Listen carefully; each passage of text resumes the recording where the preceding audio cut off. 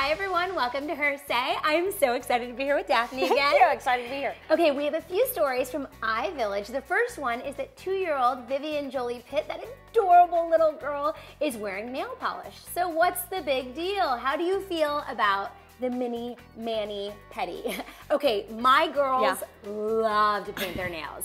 And they love like the brightest colors. So literally I just did like a rainbow of colors on Poet's nails, and Jagger wanted red nails.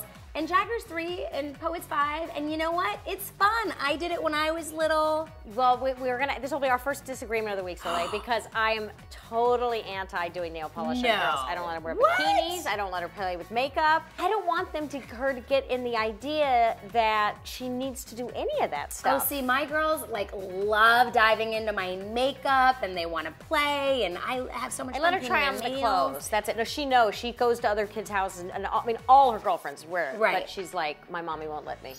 No controversy over a healthy birth plan. Pink, who I'm often mistaken for, we had a similar experience where we both wanted the natural childbirth thing, but then our kids were breech, so had to have a C-section. So I think I always tell first-time pregnant ladies now, look, don't get attached to the outcome except for healthy birth. Right. Because I was like, oh, I wanted my hippie birth. I just think people should not feel guilty about how it ends up happening. Exactly. And honestly, like, you know, I think we can't set out on a certain expectation because, you know, expect the unexpected, I think is the key. Just like parenting. Yes, exactly. So via video chat, we have Mary Darling from Fabulous on a Budget. She's going to tell us the fabulous summer essentials we have to have. Hi, Mary. Hi, guys. First up, I have a simple sandal. It goes with everything. And I think it just kind of upscales the flip-flop look, you know what I mean? Yeah, because it can get a little too toe jammy with the flip-flops after a while. Next up, I have a bold necklace, like a statement necklace. I love turquoise, personally. But I think you throw that on with a maxi dress, you throw that on with a t-shirt, and it just makes you look pulled together and summery and fresh. And I love the Panama hat. I feel like last summer was all about kind of the fedora and the straw fedora, but the Panama hat is kind of classic, has like almost a white, and I love the black sort of ribbon around it. I'm a big hat freak. Yeah. I love like the cat eye sunglasses right now. I mean, not anything too extreme, too 1950s, but just a little bit. I think it gives you that 50s glamour. So next up is the tote bag, which is great because you can throw all these things into your tote bag and not lose your sunglasses, hopefully. And I love it. You throw a blanket in there for the beach or whatever. Well, those are great suggestions. Thank you so much, Mary. Thank you so much, guys. Have a great day. Bye. You too. Bye. Okay, so our next segment up, cooking dinner for your own family is one thing. But what to do if you're having another family over for dinner as well? Well, don't worry, because our friend Chef Marcel Cosit has the answer for you.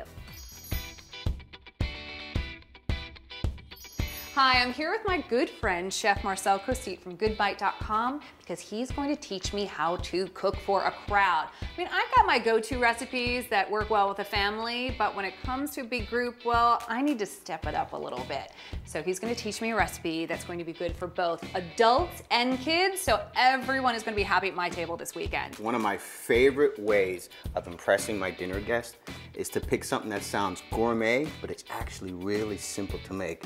Just like this beef stroganoff I'm about to show you. We got some beef. You like the little sizzle. Here you go.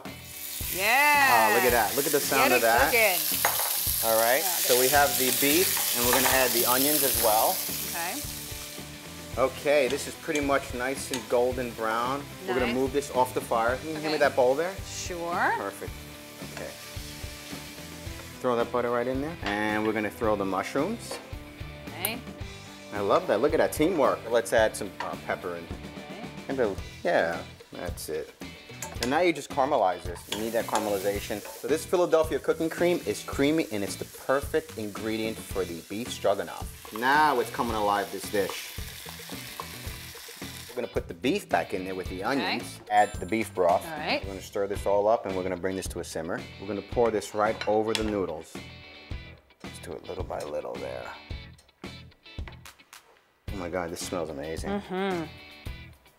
I always say you eat with your eyes, right? It's got to look good. And right now, it's got to taste good I have too. an empty belly looking at this. I'm ready to put some in here. Thank you, Marcel. For this recipe and other great dinner ideas, go to cookphilly.com.